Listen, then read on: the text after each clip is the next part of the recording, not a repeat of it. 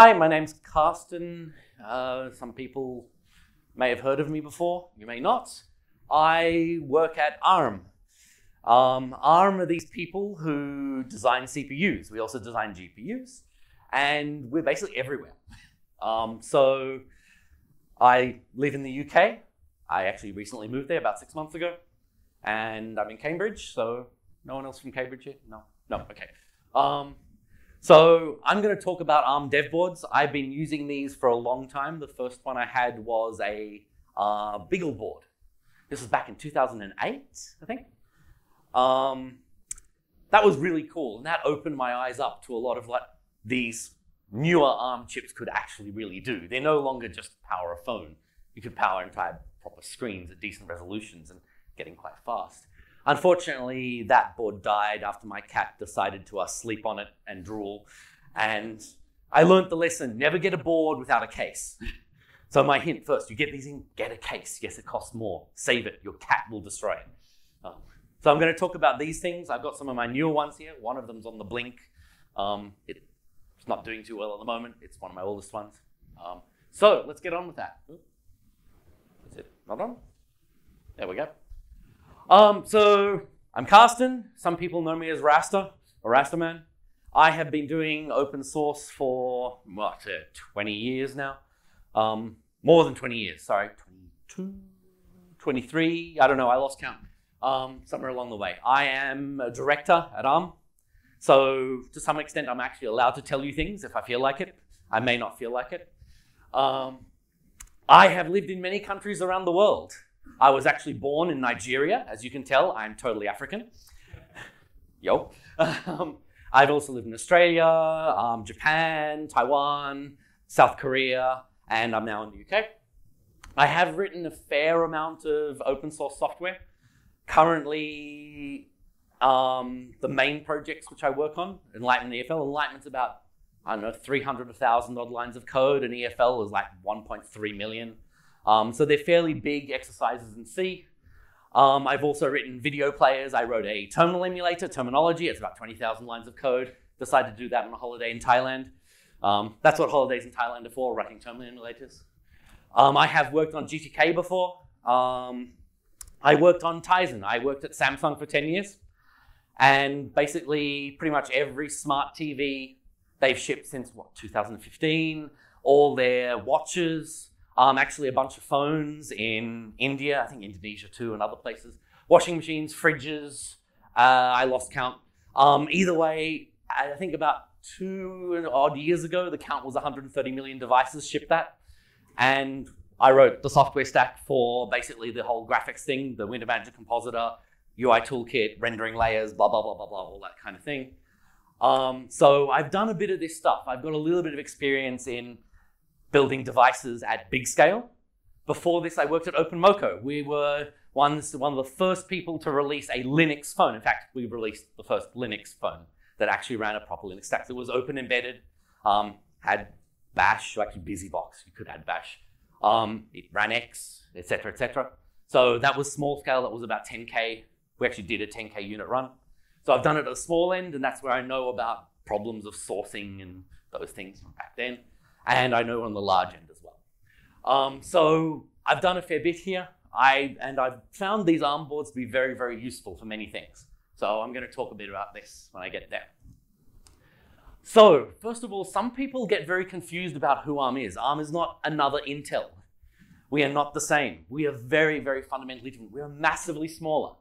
We have massively less revenue because we are, for all intents and purposes, the best description I have is, imagine you took the design and a bit of the support department of someone like Intel, the engineering department, and you put them in a separate company. That's basically who we are. So that restricts us in certain ways we can work and what we can do.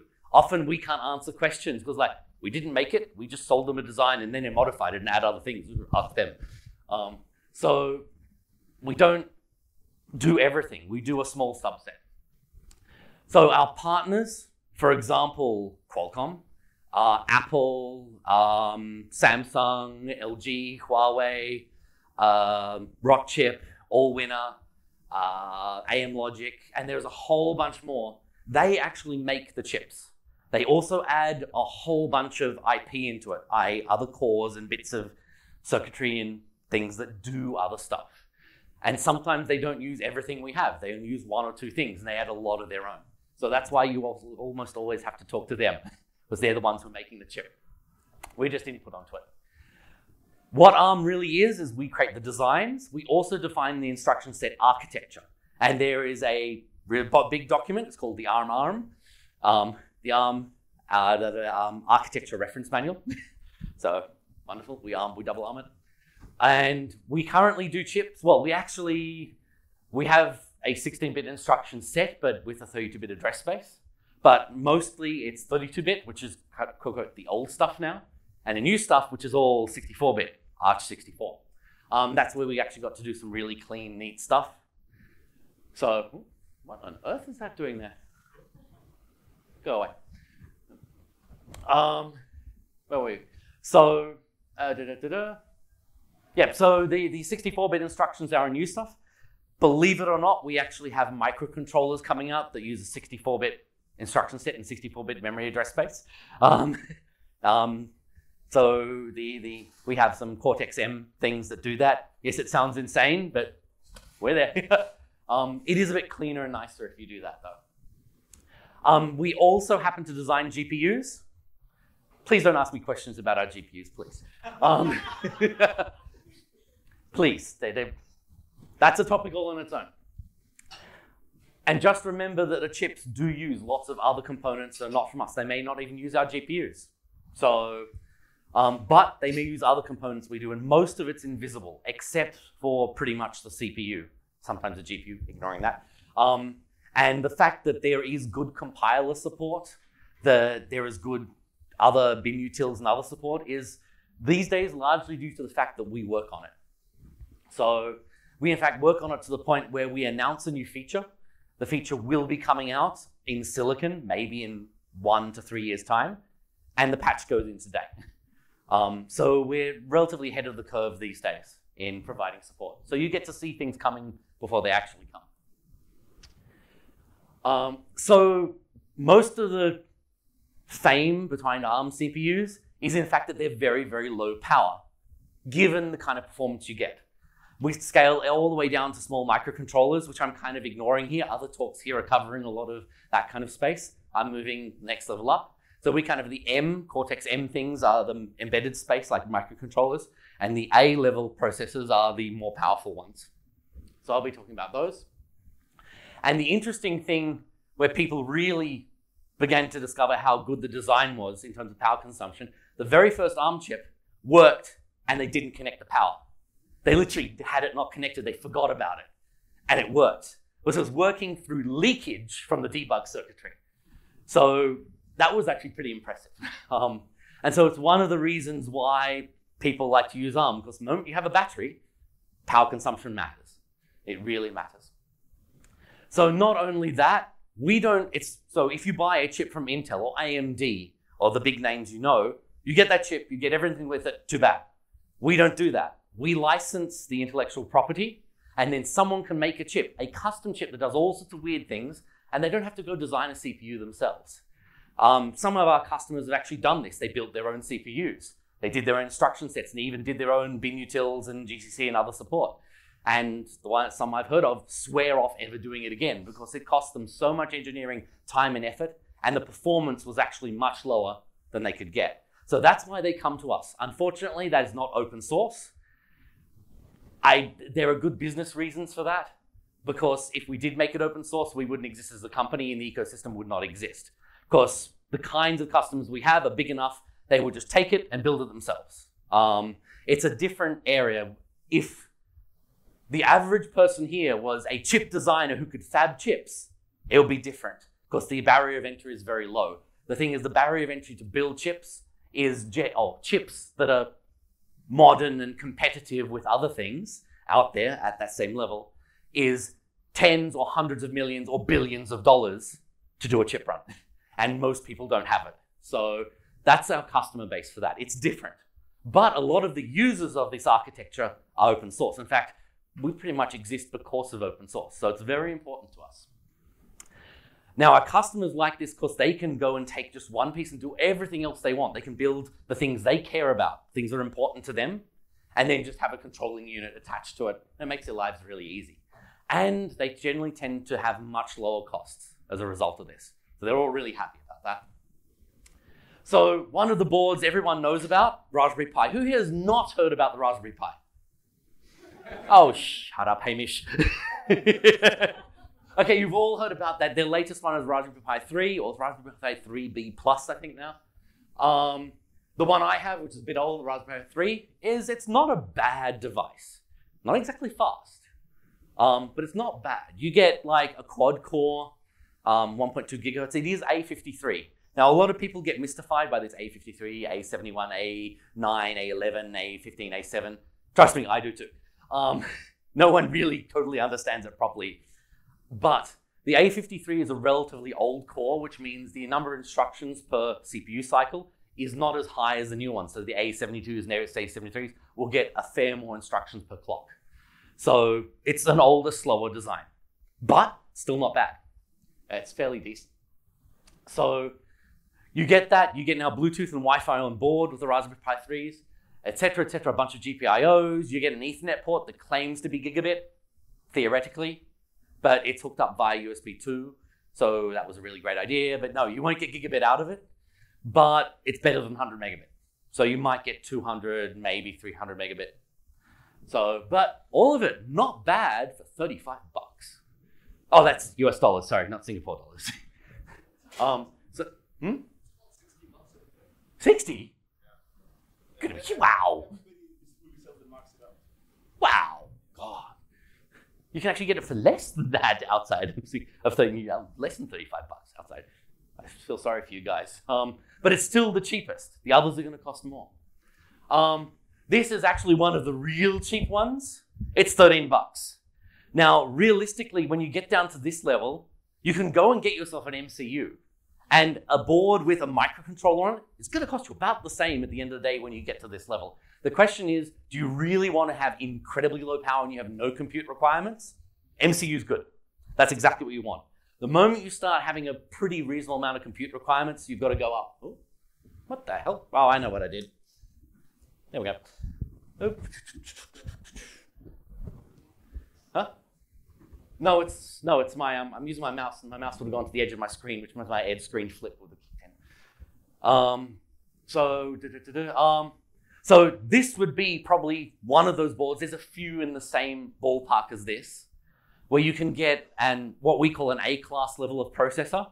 So it's reasonable. It can actually, it's kind of maybe a PC from 10 years ago kind of thing. And it can do a fair bit of stuff. And it's only 13 bucks, and it's small. That's pretty cool. You could get like something like Raspberry Pi Zero for 5 bucks. This is actually not realistic. It's 5 bucks because they get a lot of components for free. And that is why it's so cheap. But if you want to build something and you don't need a lot of compute, it's also a single core. Compute is okay. It's still ARM v6, which is not as good as ARM v7. There was a big leap from version 6 of our instruction set to version 7, especially with things like FPUs. And Neon, etc., which is the SIMD MMX SSE kind of thing. And this is pretty good. So for 5 bucks, you can't go wrong. If you're trying to build robots or random stuff where you just need a compute thing and not a lot of it, and you want to stuff something in, something like that for 5 bucks is pretty good. You can make commercial products in small volumes with this. So yeah, the low end, this is all low power or relatively low power. Relatively low compute, you can get a decent number of deployments out of it. And they're generally physically fairly small, from credit card size down. So not too bad. Now we can get up to the slightly higher end. At about $500, which is about a PC, you can get one of these babies. One of these babies has, in fact, actually, I think that's not gigabit. It's actually 2.5 gigabit and several 10 gigabit ports. So if you want to do networking stuff, this is the baby. These are SFP things. They're fiber port things. So if you want to have something really powerful, that's pretty good. And that's a quad-core A73. That would be drastically more powerful than the Raspberry Pi quad core, and it's clocked much higher. You can stick normal PC RAM into it. Buy DIMM, put it in. DDR4, just stick it in. So I have one of these at my desk at work. It's got 16 gigabytes of memory in it. You just buy a mini ITX case, a normal ATX power supply or whatever comes with that, plug it in, go ahead, and you have one of these devices. The cool thing is you can lock it away in a cabinet and it actually doesn't consume that much power, and you could do a lot of network fun stuff with that. It's got 3 SATA ports on it, so you can make a big fat file server out of it, etc., etc. It's not too bad. And performance is pretty reasonable. In this kind of ballpark, it's probably getting around the same performance as Intel for a similar price. Considering you've got CPU board and all that networking stuff on board, try and get an Ethernet, like a PCI Ethernet card with all those features on it for an Intel box, and you probably end up paying more by the time you get the motherboard and the CPU and all the other bits and pieces. So that's pretty good. That's not going to the high end. If we go to the really, really, really, really, really high end, I've got one of these at my desk too at work. You get 256 cores in it. You will get, the one I have has 32 gigabytes, but I know other people have it with like 128, 256, 512 gigabytes of memory, etc., etc. In fact, one of the top 500 supercomputers is built out of these. They are not bad. They're pretty powerful. They have an absolute ridiculous number of PCIe ports and lanes. It is a full-on, like, top-end Xeon level server chip. And it's ARM architecture, but it's the same thing that runs on your phone, architecture-wise. The same software can run, and even below that, even to little small babies that cost $13 or less or so. Slight gotcha with this. Doesn't run 32-bit ARM instruction sets, only 64-bit. So you can't run the old binaries, you have to recompile them. So that's pretty good. But generally, the range I'm going to be looking at is the $30 to $100 range approximately, where you can get something that is relatively speedy. So unless you have a very demanding task, you don't have to ever worry about having enough compute or memory, etc., etc., etc. There are low-end PCs which are in fact slower than a lot of these boards and more expensive and use more memory. You can get RAM. Most of the chips at these levels are limited to 4 gig of memory. It's by design because just adding more memory lanes, like lines, literally just costs more money in terms of more transistors, more complexity, or costs more money, more die space to build the thing, etc., etc. Most of them support some form of fast storage except the Raspberry Pi. It's only got the SD card. Many of them support eMMC chips. They've got little plug-on ones or even come with one on board. What else? So, and you can get the Pinebook. We were talking about this earlier just before we started, which is a full laptop with this in. The old Pinebook, which has 2 gig of RAM and it's got an all-winner 64, is $99. It was last time I looked. So for under $100 US outside of Singapore. And there's a new one coming, which is Pinebook Pro, which will be $199. And that'll have an upgraded chip, basically, with 4 gig of RAM. So it is interesting. And some of them even have PCIe. So my ThunderX server at work has a Radeon card stuck in it. Like, I use it just like a desktop. It literally uses the open source drivers. So for a little bit more than the baseline, you get, like, the really low end, you get a bit more, and the more you pay, the more you get. So you just have to look around and see what you want. So these are the 3 boards I'm mostly going to be looking at here. The Raspberry Pi 3, which everyone knows, so it's a baseline which you can be familiar with. The Odroid XU4, which is actually almost pretty much dead there. It's kind of finished. In fact, I actually have an Odroid XU3 here, which is it's exactly the same chip and everything else. It just has less ports attached. It was a more expensive version of it, which came out before the XU4. And the Rock Pro 64, which is an interesting one. There are an absolute ton of boards coming out right now which have the Rock chip 3399, which is their top level chip. This actually shipped in a bunch of Chromebooks last year and I think year before too. So this is actually pretty decent. And that one is 6 cores. You can do up to 4 gig of RAM. That board actually has 4. There's a 2 gig version available. It supports eMMC, usual microSD, the usual GPIOs, as you all know. It'll do 4K. The other 2 boards above will only do 1080p. So you can do 4K on that. I don't actually run it at 4K. I run it at 1440p at home. And it has a PCIe slot, which I have yet to use, actually. But I have used them on other devices. And it's got a Mali GPU, which we will not talk about much, and a whole bunch of I/O, lots of USB stuff on it. It's got USB-C and another 3 USB ports as well. I think one of the USB ports is USB 3, or of course USB-C is USB 3, whatever, 3, don't know, 3.1, I don't know, and 2 USB 2 ports. And it's got gigabit Ethernet that actually works as gigabit Ethernet, yay. So in terms of performance, these are some numbers from some of the systems I have. I was using Sysbench here. It's a simple thing. It just really sees how your CPU goes. And of course, Raspberry Pi 3 is at the bottom there with 93. But interestingly enough, an Intel Atom's getting 874 there. Mind you, the Intel Atom, that's a quad core, and the Raspberry Pi 3 is a quad core. So the Intel Atom, that's one of the top end Atoms. In fact, it's the same one, Hamish, as in your little box there that you have in front of you. So it gets about 874. And of course, you've got the higher end Intels and i7, 850, i8550, and a 770K, which is a desktop. And of course, they do better. You start looking at the boards. The Odroid XU4, yeah, it's a lot faster than the Raspberry Pi 3. Interestingly enough, the CPU on that is older, much older design. It's an A7/A15, but it has 8 cores instead of 4. So it's got 4 A15s and 4 A7s. The Odroid is using the Samsung Exynos chip. And one of the reasons it's faster is Samsung simply just does a better job of integrating it with memory bus and everything else.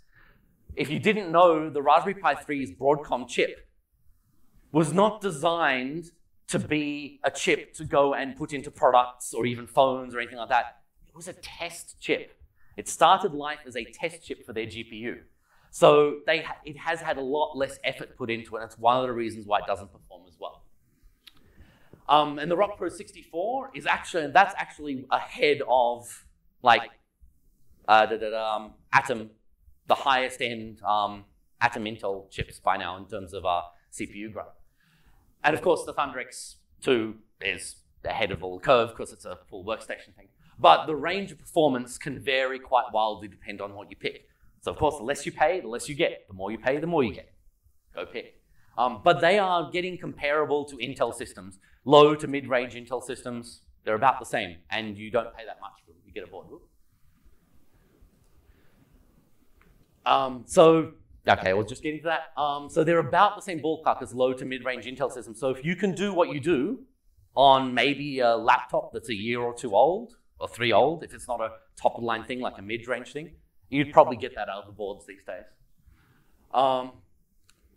So yeah, the server chips are much further ahead. One thing you need to remember about this, ARM tend to be heavier in core count traditionally. Asterisk, Intel have finally started changing their ways and adding a lot more cores these days. That's a new trend for them. But if you're going to write any code, definitely consider making it heavily multi-threaded because that's the way you're going to get the most performance out of it. And the thing that the 256 cores of my ThunderX 2 is the kind of thing that makes you reconsider this very heavily. You go, ooh, 256, how am I going to use that? You start wondering. It's very hard, actually. Some of these actually you can use as a full desktop. They are fast enough for day-to-day use. So the Rock Pro 64 probably could be used as a desktop. The others is really low-end minimal ones, but definitely can work. And you can drive 4K streams, as said before. You can run all the normal debug tools. You can use Valgrind if you're doing native stuff. Python, it doesn't matter.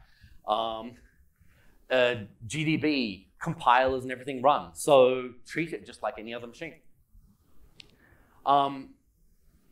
So yeah, you can use these for pretty much anything in life.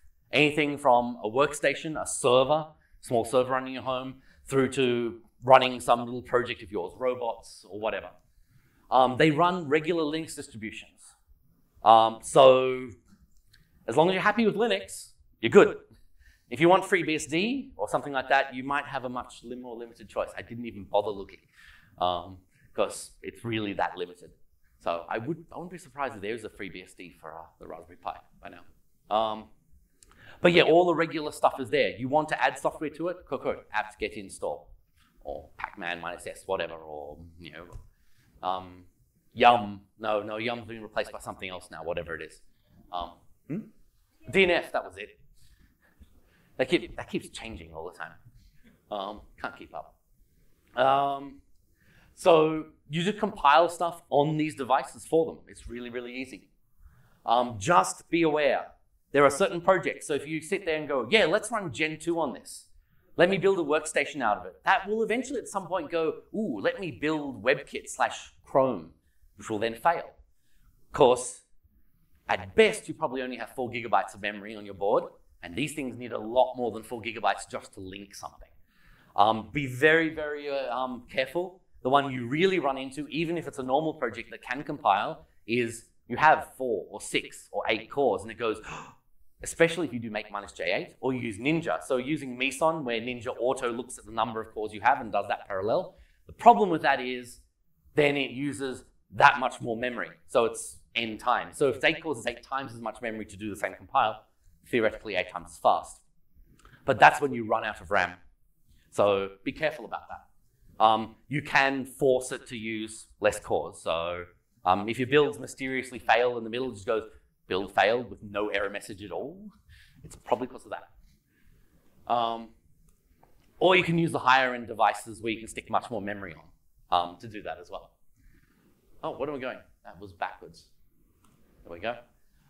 So in terms of OS support, the Raspberry Pi is by far the best. He gets 5 gold stars.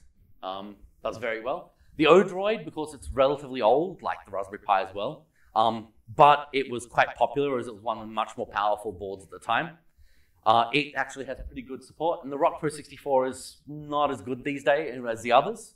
It's also much newer, but it does have a reasonable number. So there's Debian, there's at least Debian, there was, I think, an Ubuntu, almost the same thing. The Arch guys are working on something, working on a port at the moment, and there's a few others, but there's a list on the page if you Google for it. So it's pretty good. In terms of hardware support, that means all of the hardware, the drivers are there and everything works. The Raspberry Pi is generally streets ahead of everyone. Everything works. The GPU works because they finally made it work. They didn't actually really release specs on how to power the GPU. Because what really happens is you have 4 CPU cores in the Raspberry Pi. You have another ARM core sitting next to the GPU, which you never see and you can't access. And that's running a bunch of firmware, which is then driving the GPU on that side. So really, it's your 4 ARM core thing that runs your Linux system, talking, IPCing over to another ARM core, which controls the GPU cluster over there. So from the point of view of Linux and user space and the kernel space there, it looks like you're driving a GPU, but you're actually not. You're just driving another machine over there, which actually does it. But it works, and it works reasonably well. The Odroid is not as good. A lot of hardware does work, but the GPU does not unless you get the binary drivers. And I'll come over this more, or you start looking at Panfrost. Panfrost is the new reverse engineered driver for Mali things above the 400, so 400s, so the 600, 700, 800 range. They're called Midgard. And then beyond that's actually Bifrost. Yes, we have all these weird code names for GPUs, don't ask. They come from Norse mythology. And that's reverse engineering it, and it's not ready for prime time yet. But it is beginning to work. So in future, there may actually be open source driver support for that. And the Rock Pro 64 is actually not dissimilar to the Odroid in this regard. The GPU also, you need binary blobs. Rockchip have released some. The Odroid hard kernel people have released some binary blobs too. But it limits you in your kernel upgrades, and it kind of makes your system a bit of a mess to make sure they're there and work. But most of the other I/O, so network, eMMC, blah, blah, blah, a lot of that actually does work. So they're pretty good. So depending how much of the peripherals you want working and how much performance you want, figure it out. So the question that we get asked a lot is about GPUs, and that's why I don't want to talk about it earlier, because I just want to cover it here. We license the GPU to this SoC vendor. And the SoC vendor actually then needs the software support from us, which we also license to them. They actually may make changes to it, and it's the SoC vendor's job to release those drivers, not us. They have to do it. As if the SoC vendor, the person who makes the CPU, the chip on there, doesn't do that, then we can't go release drivers for you. They have to do it because it has to integrate to bits of their SoC. Yes, they are closed drivers. That's primarily a result of history, because that's just how it is, and the fact that 99.999999999% of our customer base are happy with binary drivers, i.e. basically phones, tablets, etc., etc. They're not screaming for something different. So that's why we do it. But some SoC vendors will actually use different GPUs. So the Raspberry Pi uses a different one. There are SoCs like the IMX uses a Vivante GPU, and there are reverse engineered drivers for that now that work pretty well, the Etnaviv things. There used to be ones with image tech GPUs. There basically no drivers for those, effectively, zero, unless it's already on Android somewhere. That's all you'll get, so you'll have to use that. There's also the Qualcomm things. They build their own GPU themselves. It's Snapdragon, on the Snapdragon, and it's the Adreno GPU. And there are, in fact, open source drivers, Freedreno, that work on that. And in fact, actually, the latest Pixel 3 phones are using the kernel portions of the open source driver, not the proprietary stuff. So products actually ship with it. So it's getting to the point where they're comfortable with it enough to do that. Yeah, so I think I covered all that. Now for GPU performance, this is measuring the binary blobs in this case, because Panfrost isn't really measurable yet with GLMark because it fails and doesn't do things correctly. The performance here is not quite as good as your decent graphics card. Admittedly, I'm comparing that to, at least on the Thunder X, that's a discrete card, and on the i7, that's a discrete card there. But even the Intel graphics on the i7 8550, that's embedded, does actually pretty well, at least in GLMark performance. This isn't necessarily game performance, which might be much more complicated. GLMark's pretty simple. But the GPU is not bad. For day-to-day stuff, you can run a desktop and do all those things, and simple games can work. So it's not too bad.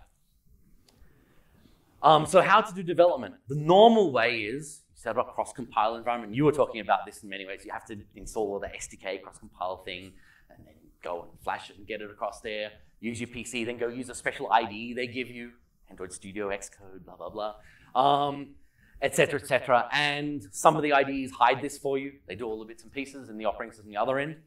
That's the standard workflow. Don't do that. That's just wastes your time. It takes much more time to do it that way than just use it as if it's another PC. Install all your development tools on it, just install your compiles on it, install your debug tools on it, apt-get, install, or whatever you want to use. You can share files with the PC you have. NFS is a good thing. I actually end up using rsync. So what I do if I start doing some stuff on a board, I rsync everything to the board. Now I work there. When I'm done, I rsync it back. So I have my results. Rsync is an awesome tool.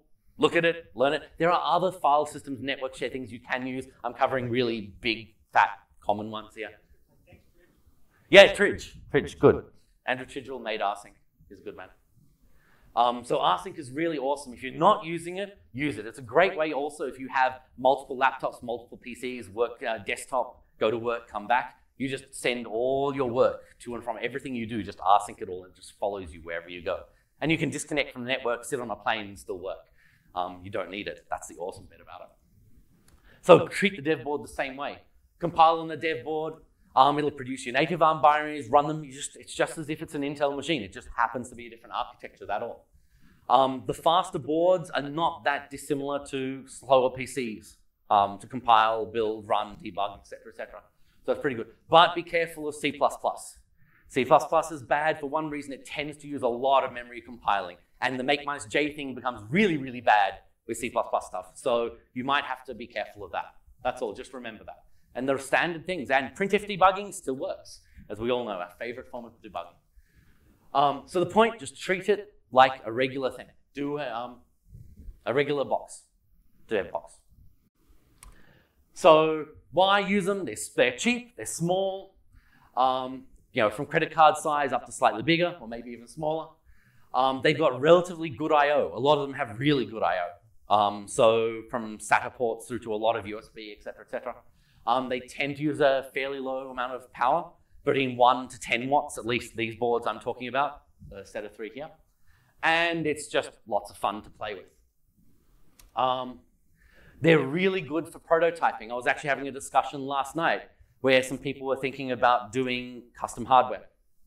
And one way of doing this, instead of making your hardware first to see if it works, is go buy a board for less than $100 with everything included, all the bits and pieces and peripherals and case and so on. And then you can actually see, does what you want to do perform reasonably well on that class of chip or literally on that SoC? Some people have actually been doing things like using Raspberry Pis in their products. They literally sell products with a Raspberry Pi in it. And they just add something around it. Add, like, say, a daughter board, like something attached to the GPIOs or even just to the USB, stick it in a plastic box and sell that with the software pre-done. So you can use it for like building small run products, or kind of call them prototype products, where you might actually make several hundred or several thousand, but it's not full end production yet. They're great for media centers. People do this all the time. They run Kodi, Raspberry Pis, and the higher end things will do it all at 4K. They'll work pretty well. Sometimes the video decode, encode, but mostly decode units may or may not be supported very well. On the Rock Pro 64, they're not supported very well. As I've discovered, they get about 3 frames a second. The CPU can decode at about 30. The hardware does 3. Someone's done something wrong and I haven't figured out what it is. You can use them as workstations, NAS boxes, you stick in a cupboard and never have to know about it, care again. So that's what a lot of people use it for. So, oh yes, oh wait. So we'll do Q&A in a bit. I happen to have brought 3 of my boards here. I'm going to just go and have a look at one. I plugged in a little bit earlier. Oop. So what I've done here is I have actually, no, that's me. You don't want to look at me. You want to look at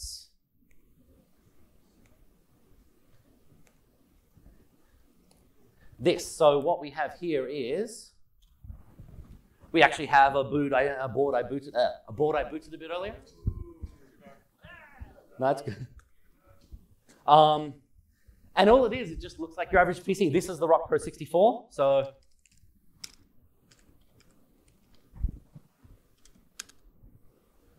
did I type that wrongly? Yes, I did.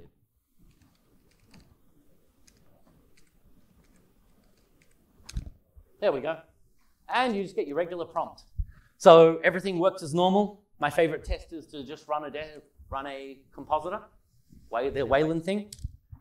Since getting a desktop to work is kind of nice, you just run it and presto, that is it happily running a regular desktop. That's a Wayland one in this case, and it does all work as normal. So, wow, this cloth is not good. There we go.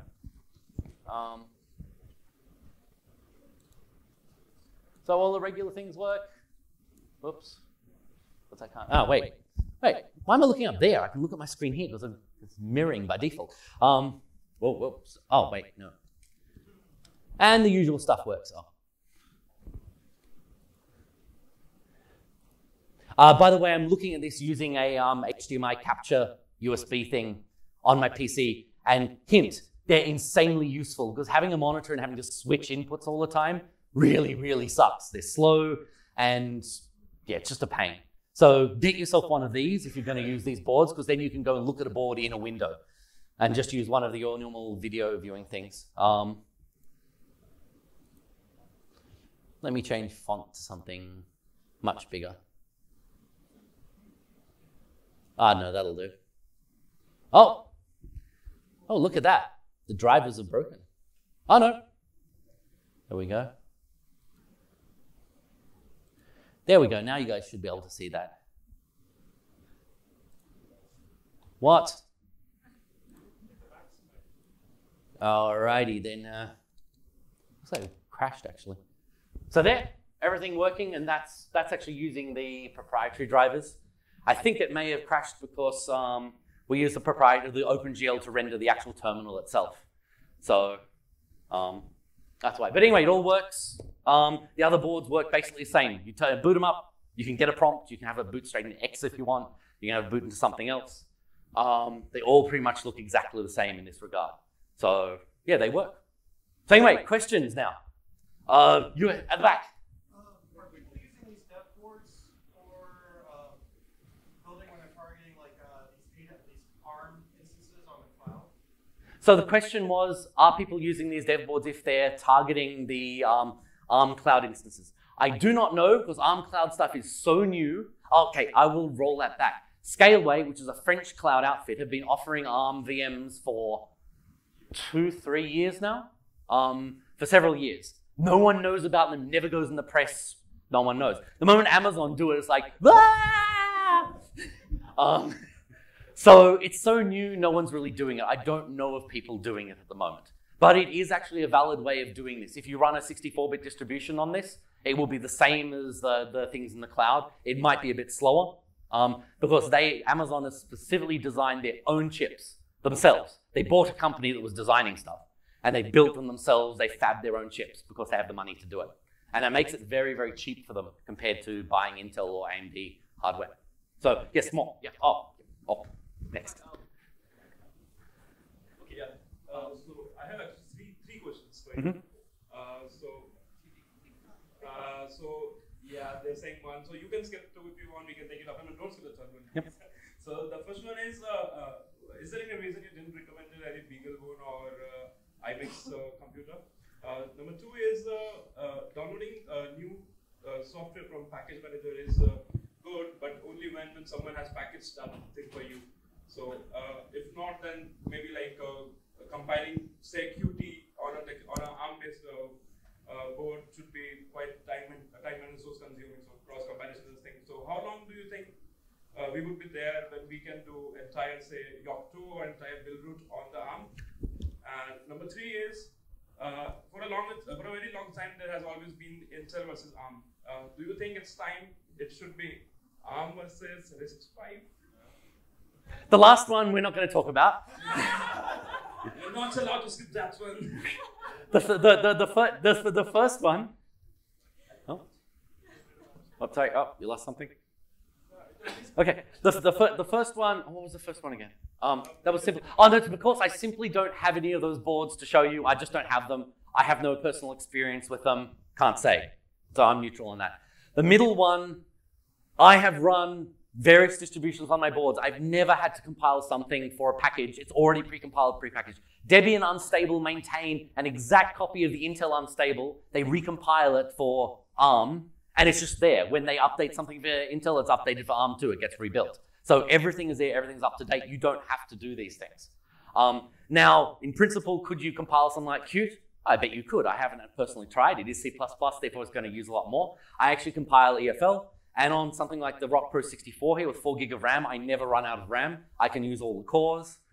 And it takes, I think, about 15, 20 minutes. And it's compiled all of it. I don't have to recompile the system from scratch. If I had to recompile a system from scratch, like Open Embedded, I would generally argue you're doing something really weird or wrong, which you don't generally have to go rebuild everything yourself, because it's already pre-built. So it's a rare day you have to do that. If you did, there are lots of higher-end ARM systems like a PC, a higher-end thing you can get to do the same in native compile as well. So, or you can do the cross-compile. You can do that too. It's just a bit more painful. So yes, we had a question over here. Regarding about the neural networks, is there any modules built? Oh, neural nets. Okay, I do not know about that. I know that we are doing a neural net processor, an NPU thing at ARM. We have a specific thing for that. We have a whole group of people who are continuously optimizing algorithms and things for that, plus CPU, plus GPU.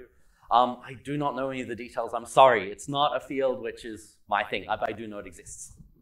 Does the ARM architecture suffer from the same speculative execution attacks that x86 does? Newer ones do, older ones don't.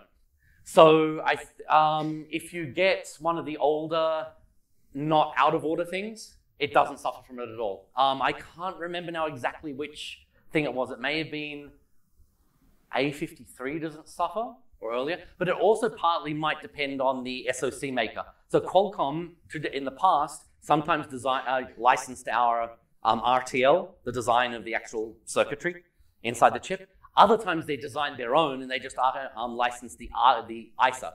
The ISA itself doesn't have this built in. It's the implementation that's the problem. And so some of our new implementations actually do have the problem. And I'll happily admit, for us, it was like a shock of like, oh my God, no one even thought about this. And no one did. Intel didn't. No one thought this was a thing.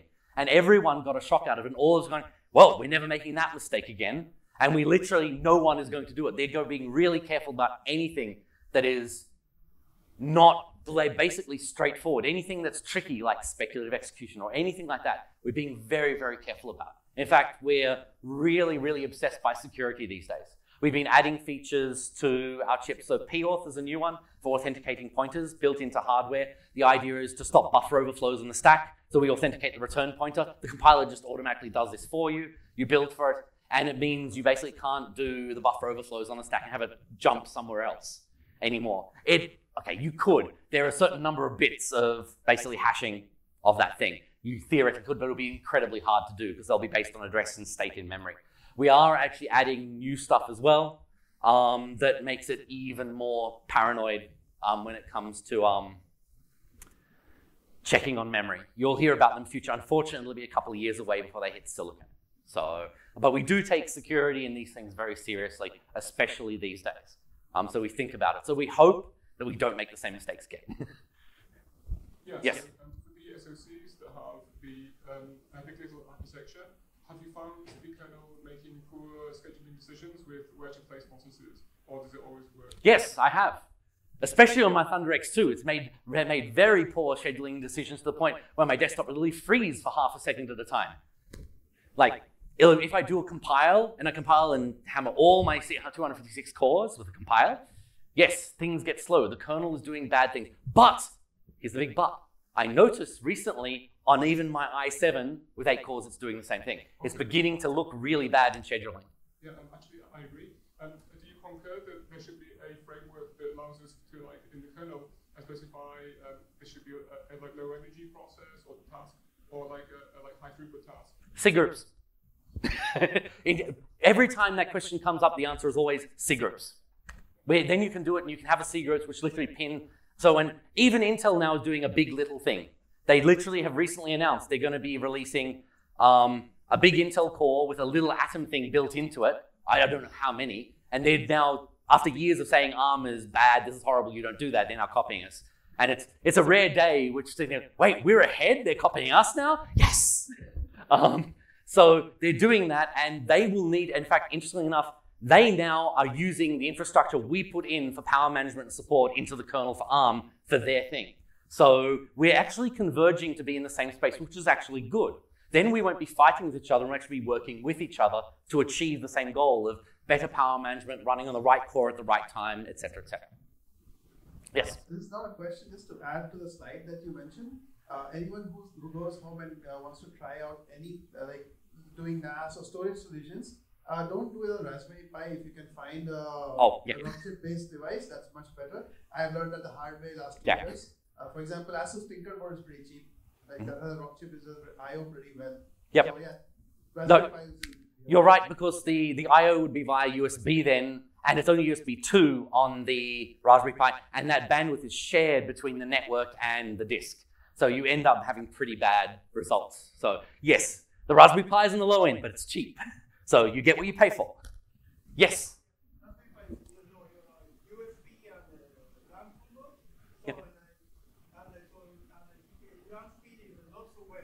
Yep. I checked the Tinkerboard, Beagleboard, and Raspberry Pi, Mm-hmm. and about the NFS and something, and it is better to use on stuff. But if Rockchip is not so well to building React distribution, I am working with them and Tinkerboard. Oh, okay. I use the Rock Pro 64, but what I did is I took their Debian 7. Whatever stretch thing, and I just changed the apt whatever source things to go to unstable, and I just get dist upgrade and done. And now I'm in latest and greatest. So that's all it was needed. It didn't come as an image already. I had to go and swizzle the apt stuff to point instead of to what they had set up to testing. But presto, it just worked.